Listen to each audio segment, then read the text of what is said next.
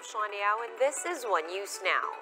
A Senate probe on the RFID traffic mess has been set for Thursday, December 17.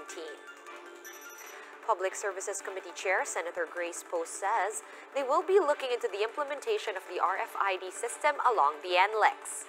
Recall that this move resulted in heavy traffic along the expressway as well as numerous complaints of malfunctioning equipment.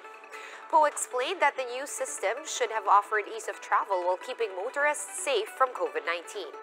The senator previously said that Transportation Secretary Art Tugade will be summoned to answer questions before the panel.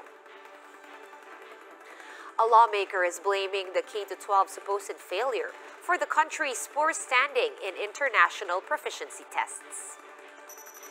In a statement, ACT Teachers Representative Franz Castro says the congested education curriculum led to the low ranking of Filipino students. Castro was referring to the 2019 trends in international mathematics and science study, where our students placed last among 58 countries. The lawmaker, who was an educator for decades, hit the government for what she calls the chop suey method for teaching competencies.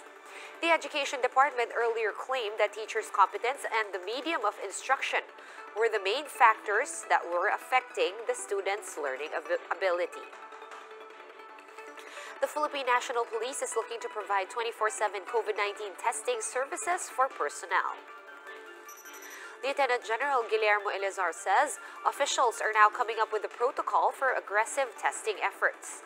This, as 2 molecular labs in Camp Crame, Quezon City, can sometimes accommodate less than 100 tests a day. Eleazar, who leads the admin support for COVID-19 task force, adds that the database will be improved for anytime access. The PNP has so far recorded over 8,500 COVID-19 infections. For more updates, visit News 5, the Philippine Star, and Business World online. Visit our website, onenews.ph, for more in-depth analysis.